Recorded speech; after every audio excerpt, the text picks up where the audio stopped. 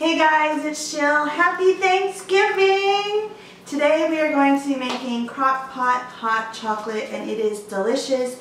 This is not just perfect for Thanksgiving, but perfect for any holiday parties that you have coming up or Christmas. I know I made this last year for Christmas and everyone gobbled it up. It was delicious. It is honestly, like when you make this, you're never going to want to go back to making the little hot chocolate out of the little packets. So what we're going to need for this is obviously a crock pot. You're going to need 6 cups of whole milk. Don't skimp on any of these ingredients because this is what's going to make it all delicious. It's going to be high in fat, high in calories, but it's the holidays. We're going to do 1.5 cups of heavy whipping cream.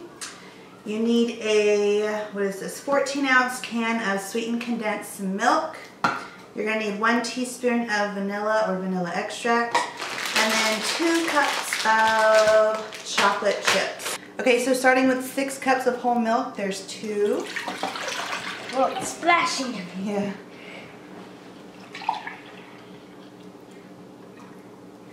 There's 4.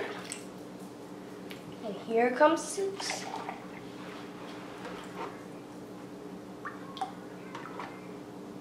There's 6.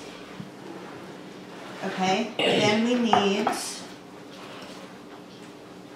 the sweetened condensed milk. It doesn't matter what order you put this in, by the way. All right, sweetened condensed milk. Look at that. Oh my gosh, it's so delicious. All right, 1.5 cups of heavy whipping cream.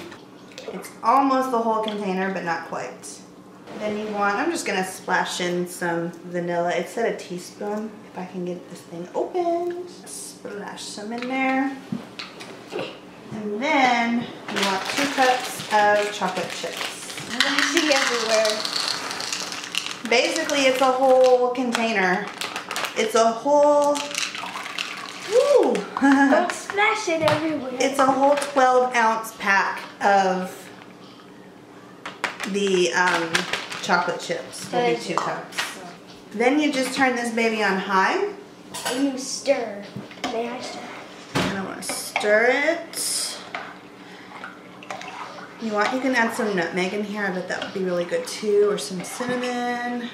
So you want to cover it, set it on high for 2 hours, and then we will show you what it's going to look like in 2 hours. Okay, so after 2 hours, this is what your hot chocolate's gonna look like. Your chocolate has melted and it is just creamy and delicious. Now what I like to do is, I'm not like super fancy when it comes to like building like hot chocolate bars or coffee bars or whatever, but this is what we like in our hot chocolate. Peppermint mocha creamer. I've got some whipped cream, and then to put on the whipped cream, I've got some sprinkles, and these are the cups. So I will just ladle some into a cup, and I will just, I needed some smaller ones of these. Hold on, let me get a mug. Some whipped cream in there.